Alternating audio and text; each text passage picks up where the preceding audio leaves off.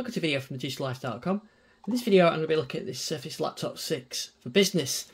I had a Surface laptop, the very first one, some time ago, and had a Surface Laptop Studio. It's got this is the 32 gig version as well, with 256 SSD on there. I'm going to try out some things like some of the music tools that I use, some video editing that I do for podcasts as well. So I'm going to try those. But before I dive into that, I just want to have a look at the hardware first of all. So it finishes very nice aluminium or aluminum, depending on where you're from, outer. On the side here, we've got USB Type B, Type C, and a headphone, and we've got the standard Surface port there, and I've got this hooked up to my Surface dock. It's one of the original ones actually, still works, so which is good. So it's got a very nice premium feel to it. It's got nice curved edges on it. It's slimmer than my Laptop Studio.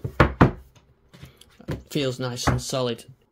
It's got a really nice bright vivid screen, and this trackpad on it, which seems a lot bigger than the Surface Laptop Studio. I mean, it feels huge actually, which is really nice, and it's got that nice haptic feedback on it as well.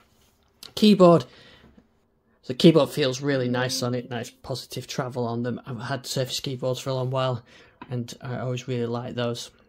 So expect it to be nice and fast. I've gone through the initial out-of-box experience, set this up, copied a lot of the settings over from my other devices for me, hooked it up with my Android phone as well. Some other things I should mention as well. We've got anti-reflective display on there, and a hand camera as well for use it with Teams as well, which will be useful for when I'm doing the interviews for podcasting and things. Right, so I've set a few things, installed some applications, changed the background, and I just wanted to have a look at some of the things that you can do with it. As you'd expect, everything opens quick and it's all very snappy, and it feels great. It supports a pen as well, so which is great. So in terms of applications, I've got my video editing software. Everything's nice and easy, nice and smooth, quick to open. On my Surface Studios, every now and I get these large projects, I'll get some lag dragging the timeline around. I'm not experiencing that, which is really good, because I can hear the fan kicking in now when I've opened this. It's the first time I've heard it actually, but that's this is quite intensive stuff, so that's been really good. I've got the audio editing software on here. I also did install some applications on here, some audio applications, which enables me to perhaps test the speaker as well. So this is one of the COG software synthesizers, and I've got it outputted through a dedicated audio interface, which is how you would normally do it, but I can use the internal sound card, which we'll do now to give that a try. And I've got a MIDI interface on USB connected to the dock, so I can utilize that as well. So what you should hear now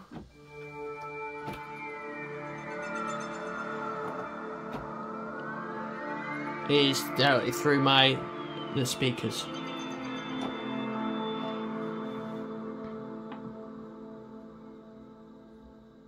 It's very nice and clear. It's got some bass with it, and there's some nice separation around. So the speakers sound pretty good. Obviously, this is not really designed as a music playing device. It's nice and light.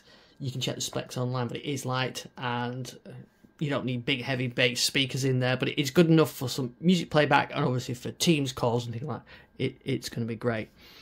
The other thing, of course, with the advantage for this is being touchscreen, so I can, I've got all the controls over the. In terms of this, it's a synth, but whatever application you're using, I can control it all through touch as well, which is really nice.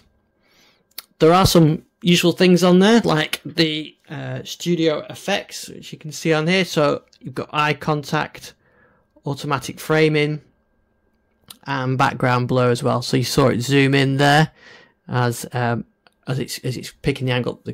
Probably the screen needs to come slightly further back, but it's got eye contact, so I can't test that without looking at it. But yeah, it might, if I'm not looking at this, if I don't look at the camera and see it background, you can see better what it's doing. I'll only be able to tell when I do the edit, but the background blur looks good and the automatic frame in it as well, and there's a portrait blur as well. It's quite nice, so you can see the blurring the camera out on there as well. So that's quite a nice feature. I do a lot of Teams calls, so this is great for that. It's got the Array mic as well, which is noise cancelling. So now what I need to do is spend some time with it and really get used to it. I've been using Studio. I've got a Dell laptop, so I want to see how it compares to those. It's not exactly like for like with the laptop Studio. The Dell laptop, it's pretty close, so I'm just see on that. I do really like the form factor and the design of the laptop Studio. With this being the business one, it's very much meant for, you know, Office, Excel, Teams calls, all that kind of stuff, which is great for. But it can do the other stuff as well. You see, we've got the video editor, we've got the music software as well. So you can use it for creative tasks as well. So I need to spend some time with it, and then I can do an update video. What I will do is do a separate video on the how you can do music production and content creation on it as well. So it'd be great if I could take some of your questions. Let me know if you've got any questions about the Laptop 6. I'm a Microsoft Surface MVP, so if you've got any questions, that would be great. And about certain things you want to I should try on it, let me know. So thanks for watching this video. It's not your traditional sort of unboxing video because it's been out for a while and people have done that, and I've not gone through all the specs, but I wanted to document sort of how I'm finding this in my processes. So thanks for watching this video, and I'll see you on the next one.